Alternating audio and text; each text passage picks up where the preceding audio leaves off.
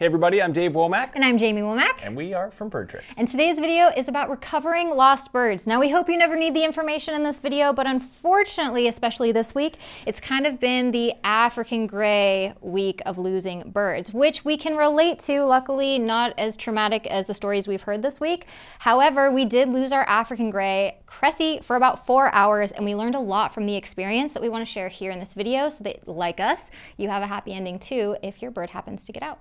Just in the last week alone, 3 different grays had 3 different stories. The first one, lost for good. The second one, 50-50 chance recovery.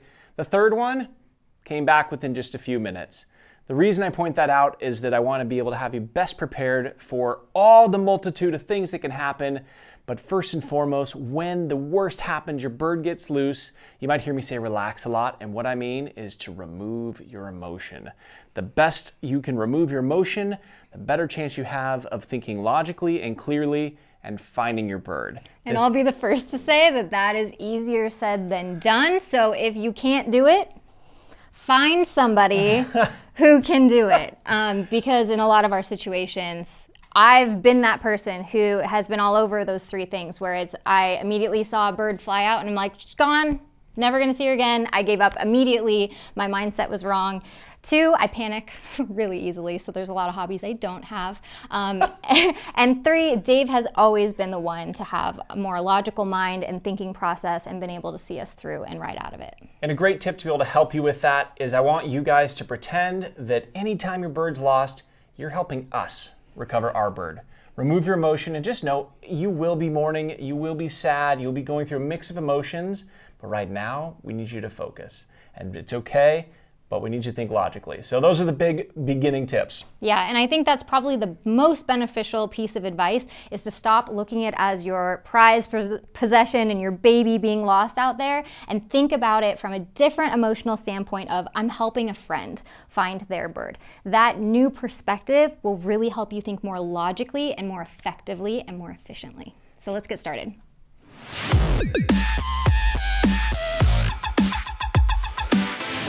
So first, let's start this video with what happened to us and our illogical thinking and our freaking out and how it led us to logical thinking. Well, first of all, you should take the free flight course.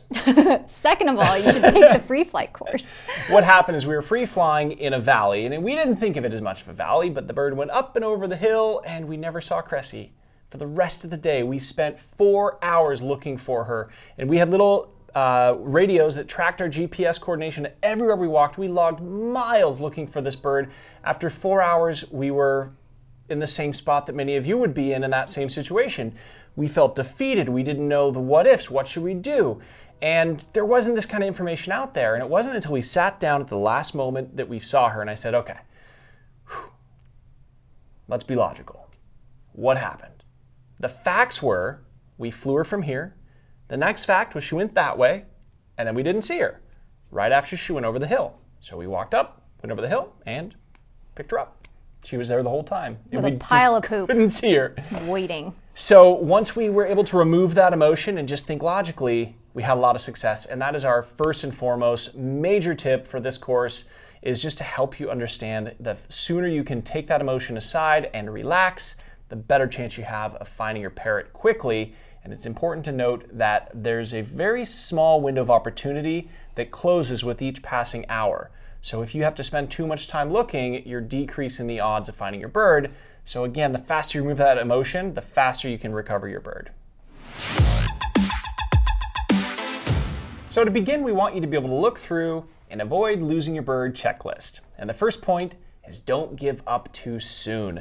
The reason I say that is of the 3 African gray scenarios that happened in 1 week, we had one of the groups gave up within the first hour, and unfortunately 24 hours later is when they put in the effort, and that they really missed that window of opportunity. The second scenario, it's 3-4 days later, and they've still got a bigger search party looking. And the final scenario, they found the bird, they never lost the bird, he just got out. They called him back, he flew back because he did some flight training. So don't give up too soon. Was that me? Yes. So the next part of the checklist is your bird legally identifiable? This means, does it have a leg band number unique to your bird, or is it microchipped, which we try to do with all of our birds? Another thing that I see a lot of our free flight students do is they actually order a custom leg band with their name and phone number that says, if found, call me. So that's another option you could do even if you don't plan on free flying. I'm giving them your number. Sorry, I don't know why I did that. Next, is your bird desensitized to being outdoors and not easily spooked? This is easily achieved by giving your bird time outside in a safe way. So that could be on a harness, if that's something you believe in. It could be in an aviary, or it could be in a carrier. But the idea here is that the bird's first time outside, it's going to be terrified of all these new scary things. So let's not have the first time it's outside be when it accidentally escapes. Next is your bird fully flighted? So just a tip here, because a lot of people don't believe this, but clipped birds are actually more vulnerable as they have less control over their direction. So you have to remember that if your clipped bird gets away from you into an area that you can't get to it and it can't make it back to you, it does have a severe vulnerability of being not able to fly that great. And the things that can get to it before you can are pretty terrifying. We hear a lot of stories of clipped birds that actually weren't allowed to fly and they couldn't fly because the owners before us said they couldn't fly and they flew. So it does happen, especially if there's any amount of wind, and the dangers are if you live near water or an airport or an other area that is deemed unrecoverable, there's really not much that you can do. Next is if your bird is 95% responsive to recall training. This is a huge biggie one for us. It was something that we worked on. We work on with all of our birds, but I specifically put some work into it with our Budgie because a lot of people don't do it with small birds. But recall is basically getting your bird to come to you when you call its name. And it's something that is incredibly important, especially, well, not even especially, just for all birds. It's just important. Especially if you have a bird. So next is your bird's enclosure secure? Meaning the door latches, the food dishes, the padlocks. Do you have a padlock on it? When we were in Coney Island, New York, in Brooklyn specifically, we had our birds in an aviary and JINX picked the padlock, our blue-throated macaw, and he flew around New York for we have no idea how long, but fortunately our training was in place, so when he saw us, we saw him, we gave him a call, he came right down, and now we put 2 padlocks on. Which brings us to our next point. Can you safely take your parrot in and out of an aviary? A huge hint here, please use a travel carrier. There's been so many situations that have been avoidable fly-offs. Most of them end out okay, but there's been many situations where if you don't use a travel cage and that bird does get loose, unless you have all the proper training leading into that, it doesn't always go well. And I will say, because we didn't mention it before, but a catch-all is very helpful. So a lot of aviaries don't necessarily come with catch-alls. We actually added one kind of manually from another aviary, like some parts we had, and it has been a game changer for us. And so many times, I can't even quote how many times we've been like, whew, thank goodness we have that catch-all. So really consider that, because even trying to get a travel cage into an aviary sometimes it like doesn't work out so great. And if you're not familiar, a catch-all is just simply a second set of doors prior to going in. So you open one, close it behind you, then you open the bird's main aviary. If a catch-all is not an option for you, the next best thing you can do is buy a bunch of stainless steel chains and hang them just inside the door. What this does is allows you to open the door and there's still a perceived barrier by your bird. Then you can close the door as you push through the chains and lock the door behind you. This will prevent your birds from making a beeline out of that opening, and maybe it's saved us once or twice. Or 5 million times. All right, so the other part is everybody in your house careful about open doors, windows, or other likely accidents, which unfortunately we have experience in this as well. Not like our photographer left the door open and Blueberry got out, but our free flight students were all there and they all acted in accordance to how we trained them, and they all dispersed, and the whole event only lasted 4 minutes, and we got Blueberry back, who otherwise wasn't trained for free flight, but we did do recall training. But it felt like 4 hours. Which brings me to this one, and that is your bird trained to touch the end of a stick? Or in other words, is your bird target trained? This has been something where, as a magician, we use misdirection to guide your attention to something so we can make the magic happen. This is the same thing for parrots. We want to mentally misdirect your bird's mind in the event that it happens to get at the top of an 80-foot tree. Now, you can imagine the bird's perspective. I'm in an 80-foot tree. I've never been this high up. I don't know how to get down out of here. There's people screaming at me. I don't know what's happening. Ooh, stick. I can touch a stick. and they figure out how to climb down the tree to touch the stick because they are so conditioned to do that well, you're able to mentally misdirect all that fear and guide it all into a behavior that they know how to do very well. We've helped countless people recover their birds this way, and it's one of the most simple and effective things you can do just in the daily routine and maintenance of your pet parrot.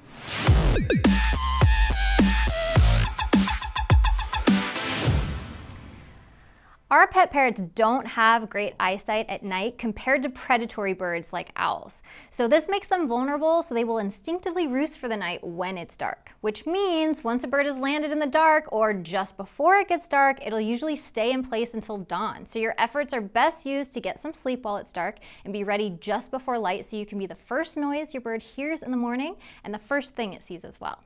If you have other pet birds in your home, bring one in a carrier to help you make contact calls and let your lost bird know where you are. Also, bring food and water to entice your bird to a healthy meal after such a stressful event. The sound of pellets or treats going into a dish will likely get your bird's attention and has worked for numerous people. A lot of people make the mistake here of thinking that they have to stay out and camp with their bird, but the better use of that time is to go back and again, focus on trying to remove your emotion and think about it logically. Use that time to be able to have you and your team, your family members, go through our download at birdtricksstore.com, and you can go into our freebie section and download the Recovering the Lost Bird PDF. And that free download gives you a couple of different options of posters, different ideas on how to go ahead and get other people's attention, maybe offering rewards, lots of things that we're covering here, but you can get to work on the paperwork side of things so that you can go to bed early and wake up really fresh. Especially gives you time to kind of come up with a plan and, like we talked about earlier, calm your emotions down. So again, if you need a link to that download, it'll be in this video's description. It's also really important to note that when you do go back in the morning to recover your bird, if you look up online, sunrise might be 6:30 a.m. Well, keep in mind that the light starts to peak a half hour before the published sunrise. So the sun might start to peak then, or light might start to come in at 6 a.m. So I'd suggest getting there an hour before sunrise. So we'd be there at 5:30 a.m. It's really important that as that window of opportunity closes, you are the first thing that your bird sees in the morning. It's also really important to not try to chase after your bird after he's been sitting up in the tree and it's starting to get dark. The reason for that is, well, they can't see well. So imagine these creepy little hands coming at it and they can't see well enough to know if it's you or your neighbor or somebody it's never met or a hawk, and it might take flight and fly into the dark abyss, never to be seen again. Wow. Might be a little dramatic, but if you put a ladder up in the tree and you're trying to get this bird out of the tree, just doing that alone could further spook it, and now you're at an even greater disadvantage because you have an afraid bird who's flying in the dark. Now he's risking injury, and you have no idea what direction he went. So again, sit back, try to remove that emotion, and focus on recovering the bird early in the morning. The next scenario, of course, is what if you lose your bird during the day? So number one on this is always keep someone at the location your bird first flew and left from. So if your bird flew out of your house window, make sure somebody stays back home and waits in case the bird returns to that spot that it first left. Birds oftentimes find their way back to the first place they were lost from, and you want to have someone there if that happens. Births. I don't know why that was so hard to say, but you guys get it, right? When a bird first gets outside, it's usually done out of fear, which means that the bird is probably acting in panic mode. So keeping constant vocal contact makes it a lot easier for your bird to know where you are without having to search. So make sure that you call like Marco. Polo. Hey, oh, well, there's two of us here. With your bird so you can both be aware where each other is. So you can do this yourself. You can also use it, like we talked about, with another bird, where your macaw might be contact calling back and forth, or any other bird that you have in your house might be a good way to also keep in touch. Yeah, and you can do this with having your bird that didn't escape in a travel carrier so that it just knows to call back and forth with that bird, because lo and behold, you'll get tired of calling for sure. Now, this is really important. Try to keep eyes on your bird by following which direction it's headed based on wind speed and direction, as well as how fatigued your bird is appearing. So if your bird doesn't have very good stamina, it's going to act different than a bird that has great stamina. Also, on wind, keep in mind that more often than not, the bird will be in line with whatever direction the wind is going. For simplicity's sake, let's say the wind is blowing out of the north, going to the south. You are standing in the middle of that compass. If you are flying the bird or you see the bird and it happens to be going north into the wind, it's going to tire because it's going to try to turn out of the wind and be afraid, and it's going to go back, and they'll try to turn the other way to come around, and it'll be too afraid to do that, and it'll go back, and eventually it'll just keep going into the wind and down. Generally, you'd find it in the nearest trees or buildings at the closest part of the perimeter from where you just lost your bird, most of the time, and it'll be in the direction that the wind was coming from. Or you look at the other way, and it would be if the winds are from the north still and your bird took off to the south, you want to pay attention to that flight pattern, because what's going to happen is the wind is pushing the bird away, so he's probably going to go further that direction than if he went into the wind. But also, he's going to naturally lose lift because he doesn't have, picture flying a kite into the wind versus flying a kite out of the wind. It's just going to crash it. So there's no lift with the bird, so it's going to go down faster and further and probably have a little harder impact. In both cases, the most common scenario to find a bird that's been lost when there's winds above 5 miles an hour is directly in line with whatever the winds were at that time. So I will say most stories we hear and most pet birds do not have the stamina to fly far unless it's windy and the wind is pushing them, just because most people either clip or they don't really keep up on flight training, and keeping flighted birds is more popular now than it was back in the day when we used to hear about this stuff. So this means that they're more likely within 1 mile initially, and it'll help to get neighbors and passerbys involved with immediate search if they're willing. So call friends and family to help cover more ground if you know that your bird has crap stamina and probably didn't make it that far. And that is the scientific definition. I'm very scientific. Another tip on this is that if your bird is flying away and you have 20/20 vision and it's a macaw, they look invisible under ideal situations at 1/4 mile. Oftentimes we make the mistake of watching a bird go and we're like, oh, it's way out there, and we'll go 1 mile to start the search. But it's a tiny bird, and at 1/4 mile, that's when you really can't see it anymore. So generally they start going down because they're out of shape and you can't see them anymore, and the last I saw them was there. That's generally where you're going to find them, 1/4 mile from where you started. Another tip with this is when you do see the bird go down, don't immediately run for it. I want you to picture gun sights. Now, the rear sights of a gun have 2 points, the front has 1 point. I want whoever is standing where you just were, so it should be you, have them come stand next to you, and I want you to picture gun sights and line up the trees with where you last saw the bird go down. This is really important because the person that is there that last saw the bird needs to not move. They need to reference those points, whether it's 2 trees and a telephone pole, whatever those sites are. I actually have taken pictures of this before to help people out, and I'll zoom in to really help clarify what tree, because once you're on the ground and you're up close, the terrain looks totally different. That one big tree you saw out there, all of a sudden there's 7 of them, and you don't have the perspective. But if the person that last saw the bird can help line you up and direct you via radio or cell phone, it's going to help you a lot.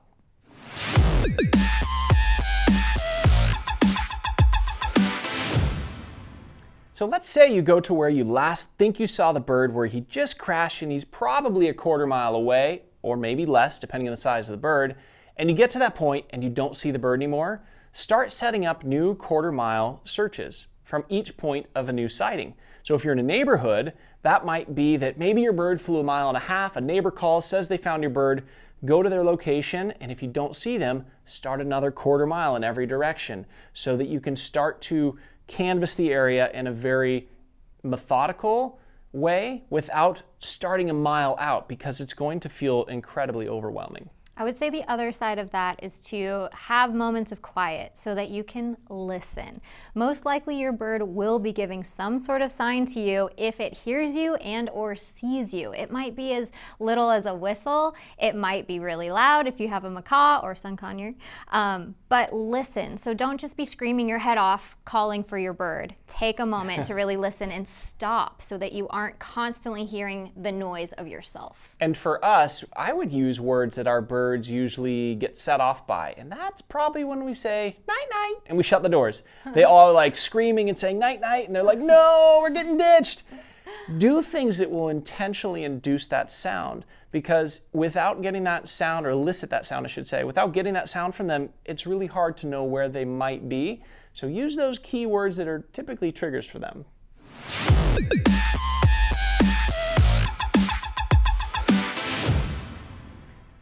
A next tip that I like to share that's a little bit more technical is to help avoid overwhelm.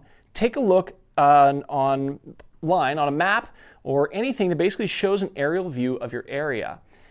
If you look at that alone, it's going to feel incredibly overwhelming. But if you take into consideration that maybe there was 10 miles an hour of wind and it was out of the north, well, remember what I was talking about with the wind?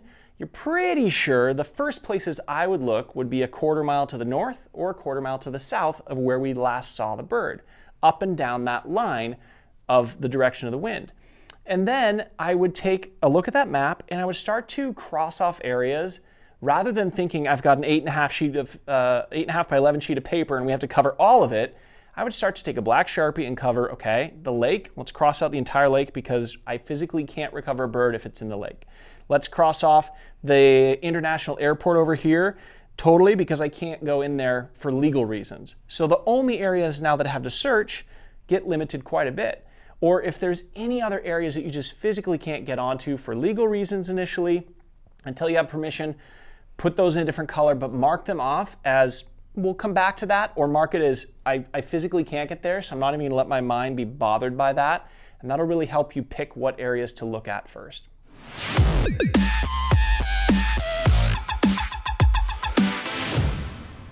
Keep in mind that nature can be an incredible asset for you here. It could be ravens flying randomly at things that weren't flying before. It could be a hawk that all of a sudden is moving with interest. Take a look at all the little birds that are very possessive of their tree. How many times have we looked out the window while driving down the freeway and we see a hawk casually flying and little birds like, yeah, get out of here, yeah, kick your butt.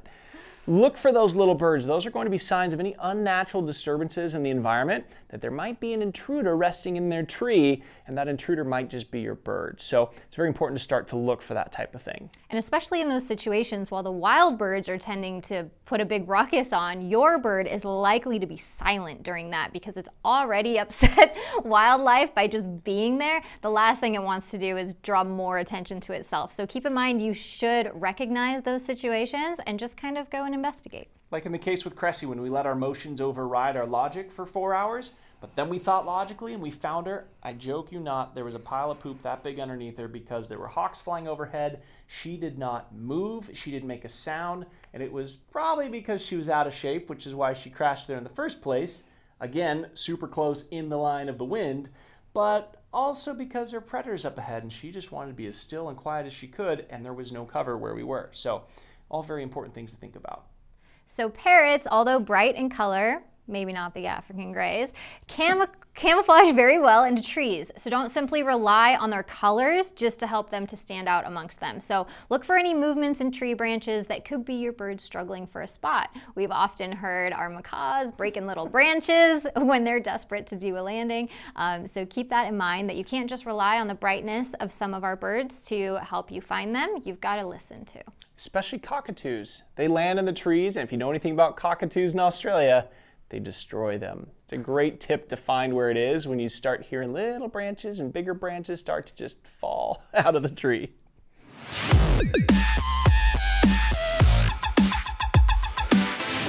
This section is on all the things that you can do to exponentially increase your odds of success at recovering your bird, starting with alert the media. So have a press release ready to go that you can simply fill in the details on, copy and paste, and click to send to all the local media outlets, all your social media accounts, Facebook, Google, all the things. A lot of people ask us, how do I contact the media? And having done this for my professional career as a magician, it's actually a lot easier. They need stories.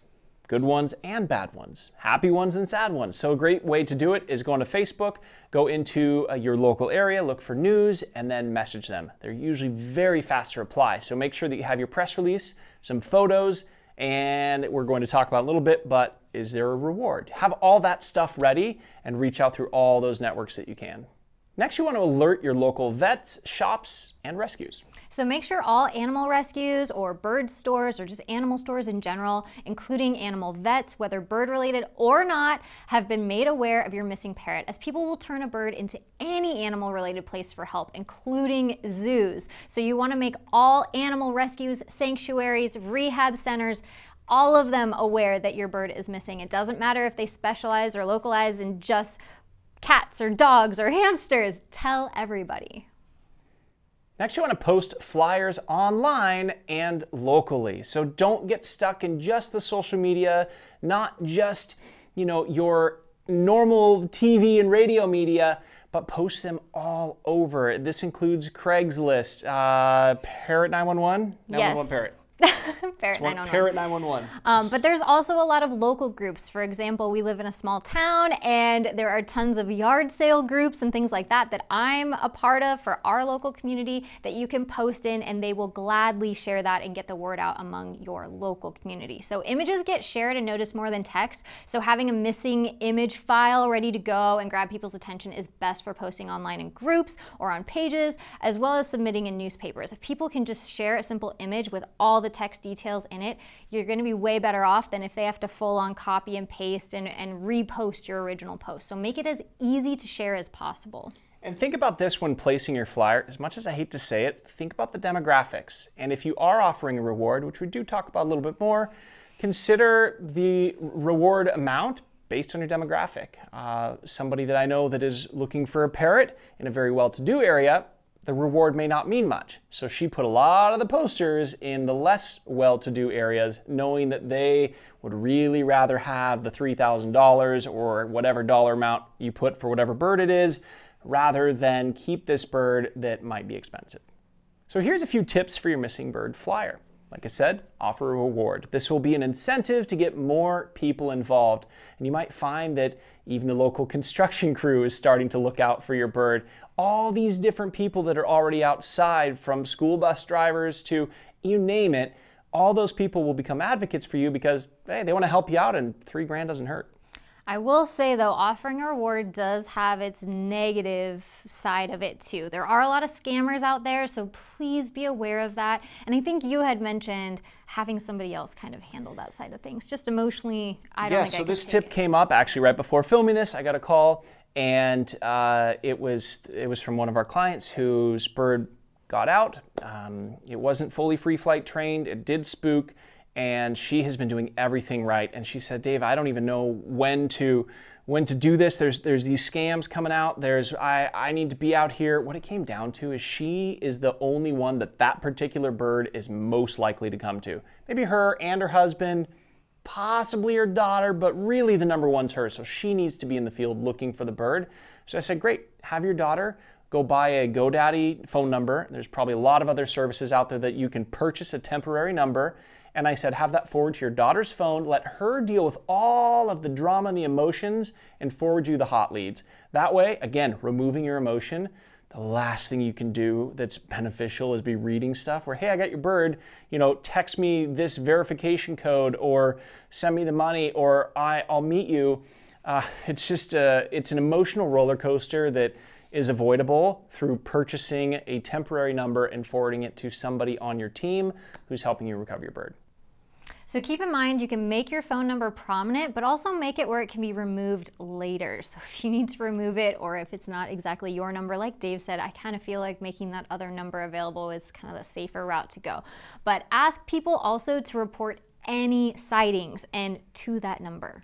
The challenge with this is if you have an African gray that we've been dealing with for 3 weeks, they've had lots of pigeon and dove searches because they apparently look like they fly pretty similar to people that aren't around parrots. So it's a very understandable mistake. So be very aware of those sightings because people might give you bad info with good intentions. The next part of this is do not include your exact address. Simply offer the general area of which you feel like your bird was lost or needs to be returned to. This is just a safety thing. And for us, when we lived in Orlando and in our demo that we included in the download PDF, we just put the Waterford Lakes area in Orlando as a sample.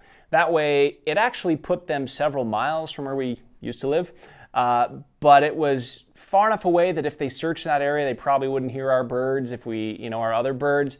You just really don't want them coming to your house and seeing that you might have other parrots and seeing dollar signs go off in their minds. Again, a lot of this depends on the area that you live, but take all that into consideration.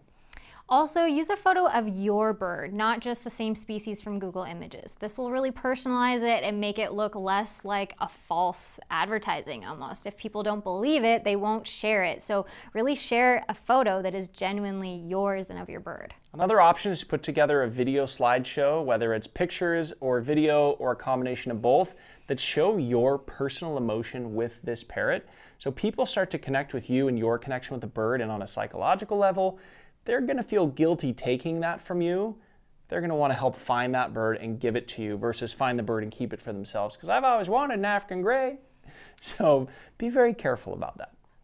And that kind of brings me to never include identification information like the leg band number or the microchip number. So this is what the information that you're going to use to prove ownership and that you own that bird. So you never want to just put that out on flyers or give that out to anybody. So you can include things that would help a stranger entice your bird down, like really loves bananas or something like that, where they would have an easier time getting your bird down from an area and be able to get it back to you. But don't include personal pertinent information like the leg band or the microchip. And it's also worth mentioning, you may not even want to bring up that it has a leg band on it, because when you go recover this bird from somebody who may have found it and you agreed to meet at Waterford Lakes, bring a local police on a non-emergency and have them be the liaison and your protection between that possible transaction. More than likely, they're going to be on your side, and let's be honest, they're working for us. So if they have an off-duty officer, awesome. If you have an on-duty officer, awesome. Do whatever you can to try to get a local authority to be there. This is going to do it'll create a permanent record of that transaction, and you can also show the officer, here's the information I have. Can you please confirm this is my bird, or have that person prove that it isn't their bird? It just gives you a leg to stand on, and it gives you a legal protection. I'm not a lawyer, but at least gives you a little bit more protection to keep yourself safe physically as well as legally.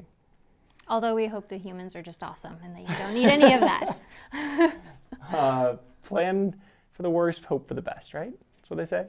Next, you want to list any medical needs, even if they don't exist. This is actually an amazing technique. One of my clients is unfortunately going through right now, where she said, yeah, I put, needs medication, because in her mind, she wanted to make sure that somebody wasn't keeping this bird thinking it was going to be this huge liability.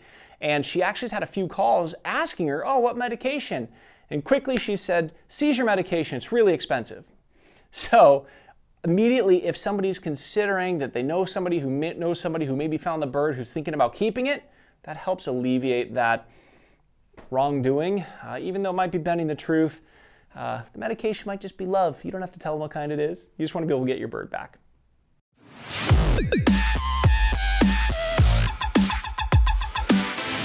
So now let's jump forward to that amazing moment where you've got the call, you know where you're going, you show up and you found your bird. It's just 80 feet up in a tree. It's really important for you to understand that ascending is easier than descending. So when you ask your bird to fly back to you, make sure you're asking an easier flight that your bird is capable of. The closer you stand to the bird from below, the steeper the descent and the harder. So you don't want to be asking your bird to just drop straight down to you. And I can relate to this as I'm actually learning how to fly airplanes right now. You can turn the engine off and you just pitch the plane, and what happens is you actually gain speed even though your engine's off. We noticed this firsthand with Blueberry. She's like, yeah, I got this, I'm outside. I'm a little nervous, but I'm gonna come down to you. She tucked her wings in, still had a little bit of a coil there where air could go in, and she just shot past Jamie, full wings closed, and it was just a moment of like, okay, I come down to you and I go faster. And the problem is that scared birds continue to climb up until they get exhausted. They usually slam into that perimeter tree or buildings that I mentioned. And then when they try to come down, they don't know how to do that, and they just put on way too much speed, and they don't know how to work those brakes yet. So definitely if you can be at the same height, ask for a level flight, or really make that angle where it's not too far, but you're also not too steep of a drop. I briefly mentioned this for the nighttime section, but it's just as important in the middle of the day. You want to make sure that you avoid continued fly-offs that are based on fear. So approaching your bird with scary objects like ladders, broom handles, anything that your bird is fearful of will only spook your bird into flight again. So try coaxing your bird to come to you instead. And that's again a perfect spot where you can use target training. Which brings us to the next part, how to use target training or touch training to get your bird back And this is, again, a foundational training technique. So by training your bird to touch a target, which is usually done with a chopstick when we teach this to our birds and our clients, you can distract your bird from its fear of being outside for the first time and ask it to do something that's not only familiar with, but confident doing. So instead of asking your bird to come out of a tree and fly to you in a panic, or even fly down to you in any way, you can simply target your bird down and out of a tree. We've had so many clients do this and get their birds back from being lost in trees outdoors. So never forget your foundational training techniques like this one. They come into play when you truly, truly need them. Which is why that point was worth making twice. This is, again, something that when you train a bird to touch a stick, it sounds like the stupidest trick in the world until you actually need it because your bird's stuck in a tree. So really, if you don't have that, if you don't know how to do it, you can check out our family-friendly Parrot formula course. It talks all about it. We also have several tips and tricks online with our YouTube videos, but those are at least just a couple resources for you. So some more tips to get the word out is by leaving flyers door to door in neighborhoods that your bird could be in, and it's a priceless thing that should be done more than once. So keep going back and putting those flyers up, and maybe you'll get a different person at the door, or you'll just be able to spread the news better.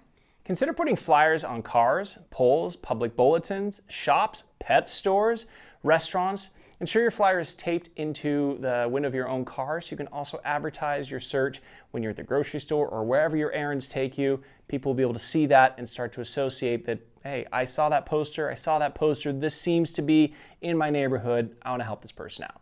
So keep in mind also that pet parrots associate humans with food and comfort, mostly, hopefully. So it's likely your bird will seek out a human for these things eventually. So make sure as many humans know as possible about your missing bird so they know to contact you. And if you live somewhere that your species is also wild, make sure to contact wildlife rehabilitators so they will aid you in the lookout for what someone else might be thinking is a friendly wild bird. Especially in areas like Australia. Wow, that galah is really friendly. So sweet.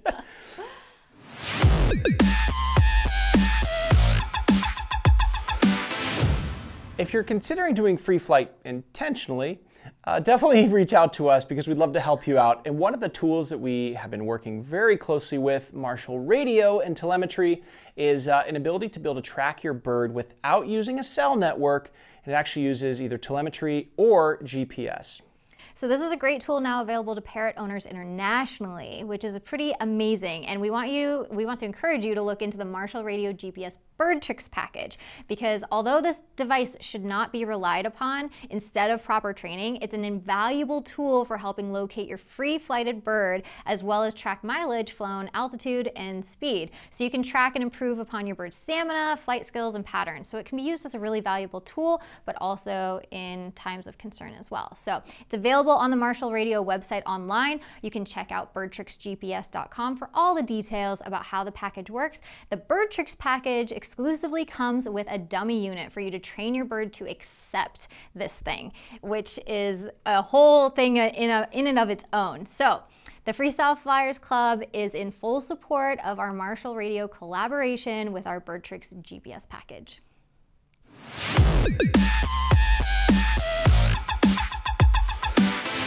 Well, that wraps up the general summary of all the ways that we can try to help you, at least like this, to be able to help recover your lost bird. As you can imagine, each scenario is going to require knowledge and background experience where you can dive a lot deeper into all the possible solutions, all the possible failure points, how to work through that. And we just want you to know that we'd be a source if you guys need more help. Feel free to reach out to us at info@birdtricks.com and possibly even consider setting up a consultation or work with us on the free flight course so that you can actually do this on purpose. We've had several people where they've had their birds get out and they end up coming back to us to take the course as a preventative tool who never actually intend to free fly their birds again. Like with Connie and Vic and Tika, the blue-throated macaw. I believe, my numbers are getting warped over the years here, but I believe they found it 5 days later, 40 miles away at the edge of a nature preserve. So like we said in the beginning, don't give up. This bird lasted 5 days in the wild, and if it went in the nature preserve, that was that area in the map that's all blacked out, you can't get into. So they really, really got lucky, and they were playing all these tools into play. They did press releases, they got on local media, they got flyers out, there is videos of them showing their emotional relationship with this bird. They did everything right, and then came to us and said, whew, we don't want to go through that again. And they went through the Freestyle Flyers course, and all their friends thought they were nuts who helped them recover the bird. They're like, wait, you just lost your bird and now you want to do it on purpose? And then they showed them pictures and videos from the trip and people understood why. It was pretty amazing. So if this video has helped you, hopefully it has, or it's helped a friend of yours that you have shared it with, please leave a comment below. Don't forget to subscribe to the channel for more bird tricks tips. You can do this one. Okay. Another great point about this is parrots, although... Need a little more silence between three. Yeah, that didn't help, Ryan. I